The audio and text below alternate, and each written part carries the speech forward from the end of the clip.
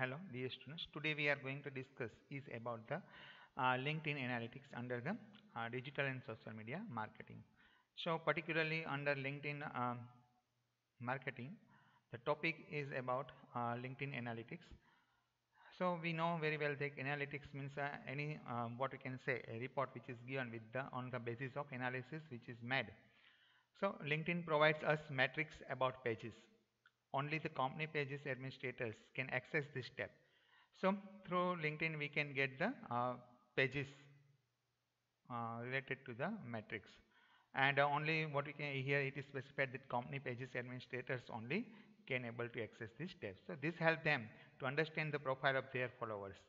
So through metrics they can able to see, means company can able to see that what is the profile of their followers, like their demographic details, reach, engagement level, followers trend, page views, and unique visitors. So metrics means what? Metrics is about counting, tracking, and presenting the past data. This is derived from website, means web visits or campaigns, etc. While analytics, on the other hand, refers to looking at past and present data that gives rich insights, optimizations, and prediction. So metrics is only related to the past data available with us, related to particularly which we can get through web visits and campaigns, while the analytics at overall is able to help us to reach insights and optimization and predictions about the future, because through analytics we can able to look into past and present both together. So analytics is very much helpful for any business. Now LinkedIn has broadly divided their analytics sections into three categories. So if we are a member of LinkedIn, and as a company we would like to have analytics, then LinkedIn provides us the analytics on this particularly you can say three six on the basis of this three categories.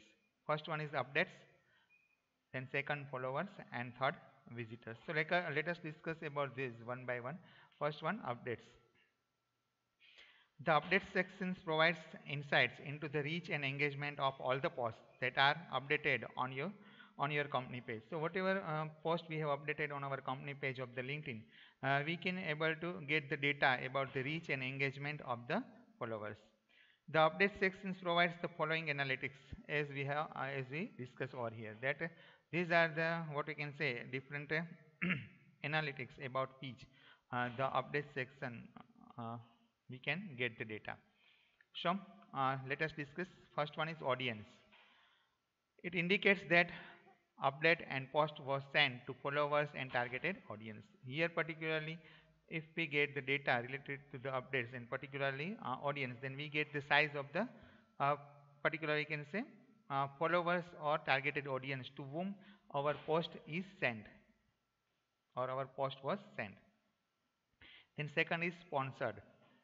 If the campaign is set up with sponsored content, then we get the detail under this section. The next is impressions. The number of times the post was shown in LinkedIn members in their newsfeed. So impressions, as we already discussed about this under our what we can say introduction of the digital marketing also, that impressions means what? How much time the advertising is shown in Google Ads. Likewise here also the impressions means the number of times the post which is put by the company on their company's page under the LinkedIn.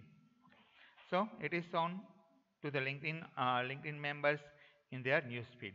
So this is what the impressions. Then next is clicks. The number of clicks on the post, company name or logo. So whatever clicks we have received so far as related to the company logo is concerned, company page is concerned, or whatever post made by the company is concerned, if anyone clicks on that, then it is counted. So this is the data which is related to the clicks either on the post, company name, or the logo so far as the LinkedIn page is concerned. Excludes shares, likes, and comments. Here shares, likes, and comments are not count. The next is interactions. Shares, likes, and comments are included here. So under the interactions we get the data that how much shares, likes, and comments we received in our post or what we can say company name or company logo, like this. The next is followers acquired. Number of followers a page might have gained after an update.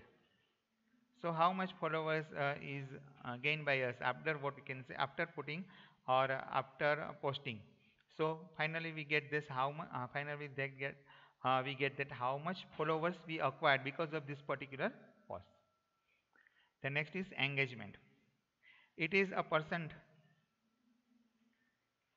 percentage form where it will show the number of interactions and clicks and followers acquired divided by number of impressions. So how much number of impressions are there, and above that the total of, what we can say, number of interactions and the clicks and the followers acquired. If the here we can say that if particularly number of interactions is 300 and number of clicks is also 300 and followers are 200, say for example, so total 800s are there, but it is received by us because the impressions are 1000, impressions is 1000, so 800 divided by 1000, so here we can say that particularly 80% engagement is there. The next is reach. The number of impressions and unique users reached organically as well as through paid campaigns. So reach means what? The number of impressions or unique users reached organically. Organically, as we know that without the our paid advertisement, directly we can reach to the through the organic way, and also through the paid campaign. So this all total is known as the reach. So we see over here that how the updates sections provides the analytics in this figure. We just see over here that it is about reach, organic, engagement.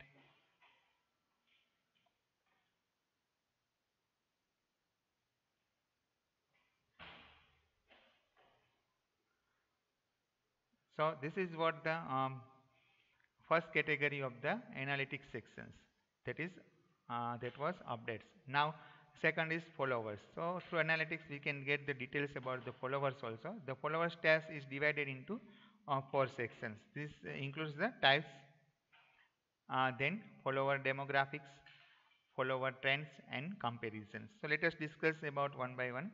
First one is type. So far as the details we received through LinkedIn analytics about the followers is include the type. First one is type. So which type of followers we received? It includes the total, organic and acquired. So total shows you the total number of LinkedIn members that are followers of your company page. So total includes the total number of uh, members that follows our company page. Then second, organic. It shows the number of followers that you have gained organically, means without advertising. So without paid aid, what number of members we get is comes under the organic type of followers. Then next is acquired. It shows the numbers of followers you gain using sponsor content. So whatever sponsor content we put through LinkedIn and because of that we get the followers. So this number of followers comes under the acquired. Then next is follower demographics. As shown in figure 6.13, a LinkedIn follower demographics gives the breakdown of the page's followers demographics according to seniority, industry, job functions, then company size and more. So we see over here under the followers demographics we get the details like this.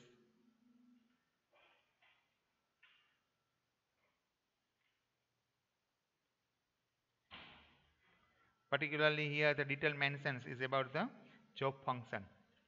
So job functions includes the what type of job is there mentioned, means either engineering or what we can say information, then um, research, consulting, quality assurance, like this. But on the basis of that we can say that so far as the followers demographic is concerned, we can get the details according to seniority, industry, job functions, company size, and more.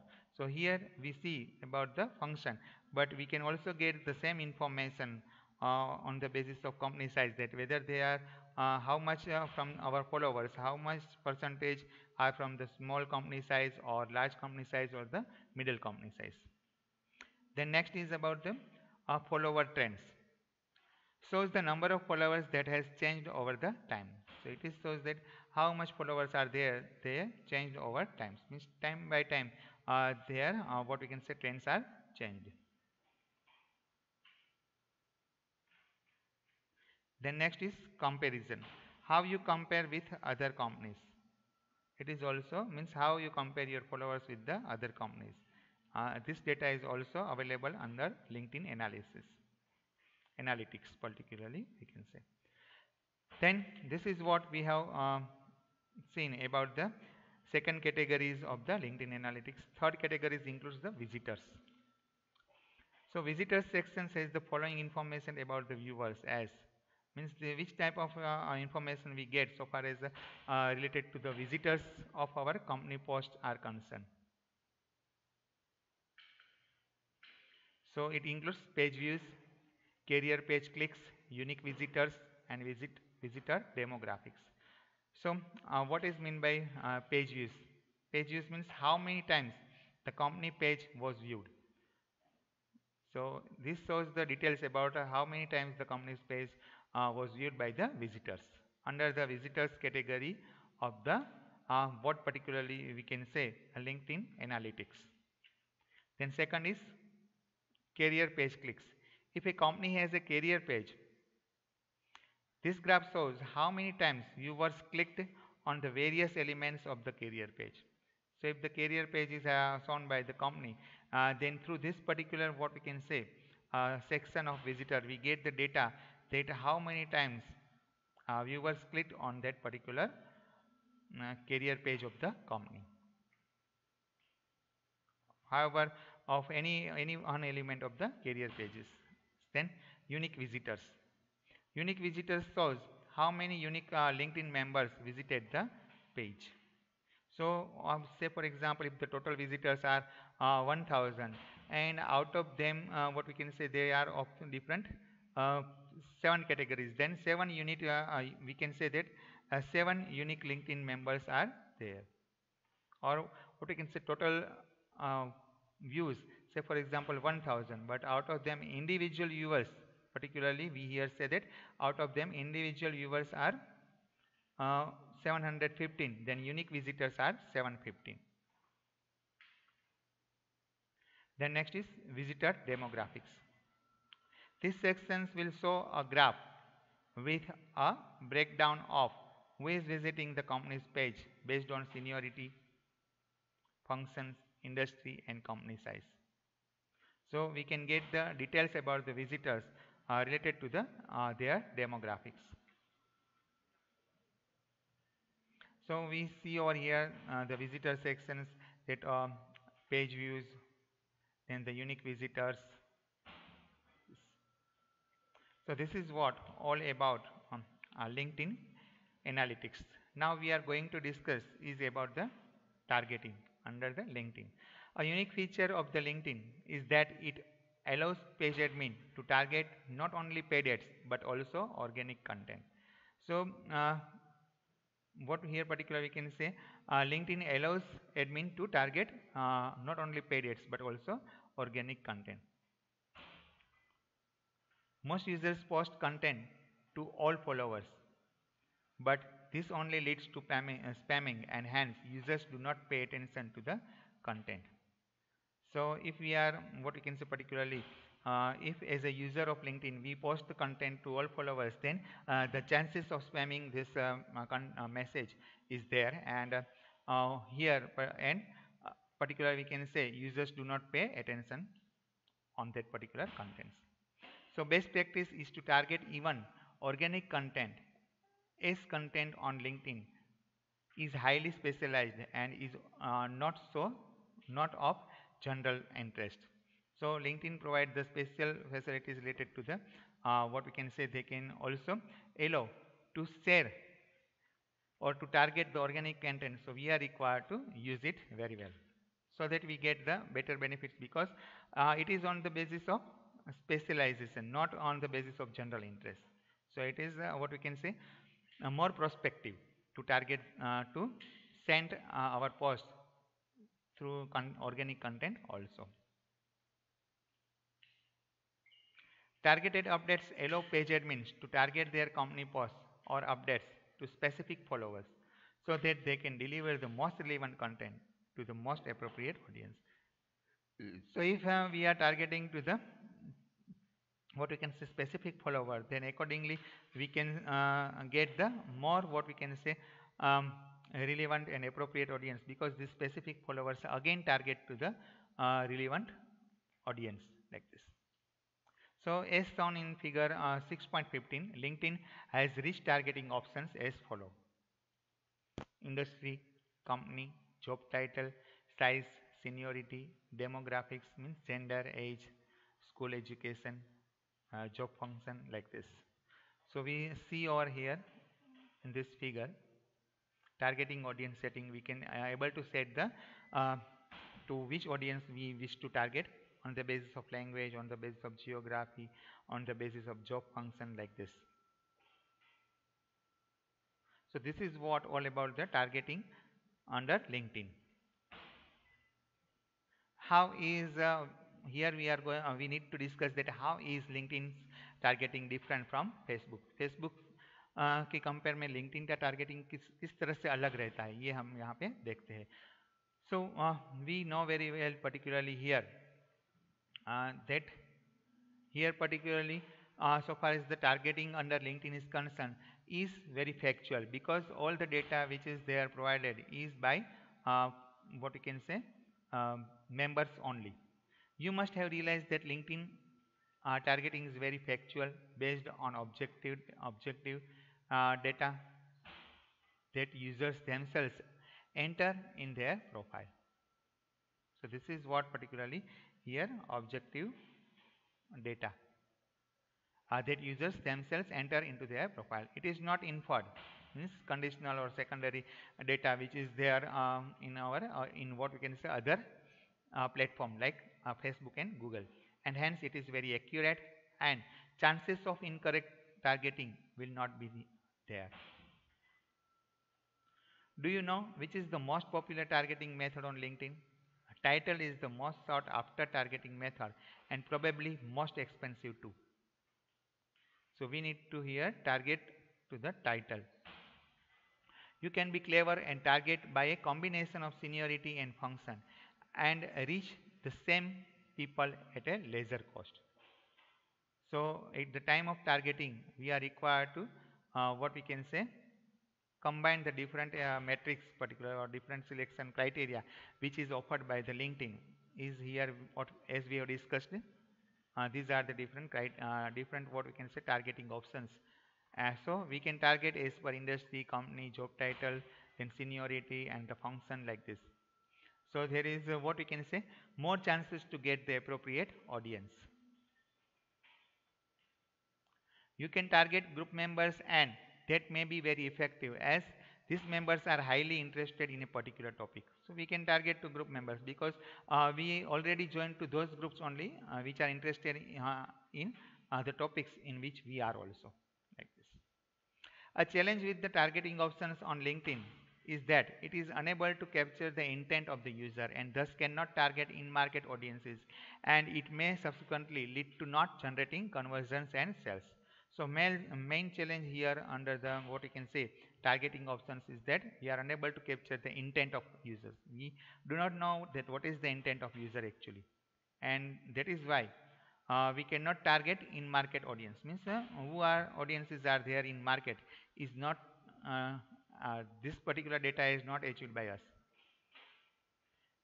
and it may subsequently lead to not targeting or not generating conversions and sales. We are not able to generate conversions and sales. So did you notice that LinkedIn does not have remarketing, CRM based targeting, interest based targeting or look alike targeting in its dashboard? जो दूसरे generally क्या कहते हैं दूसरे platform पे होता है इस तरह से रीमार्केटिंग या सीआरएम बेस्ड टारगेटिंग या इंटरेस्ट बेस्ड टारगेटिंग इस तरह के ऑप्शन है वो लिंक्डइन के डैशबोर्ड में नहीं नहीं दिए जाते हैं बराबर क्योंकि हमारे यहाँ टारगेट है बराबर से टारगेट है वो सेल्स जनरेट करने से हिसाब से नहीं है and that is why it is not required here because this particular LinkedIn platform is available for us for career development and professional life. So you can run remarketing campaigns through demand side platforms though. However, we can able to run remarketing campaign through demand side platforms.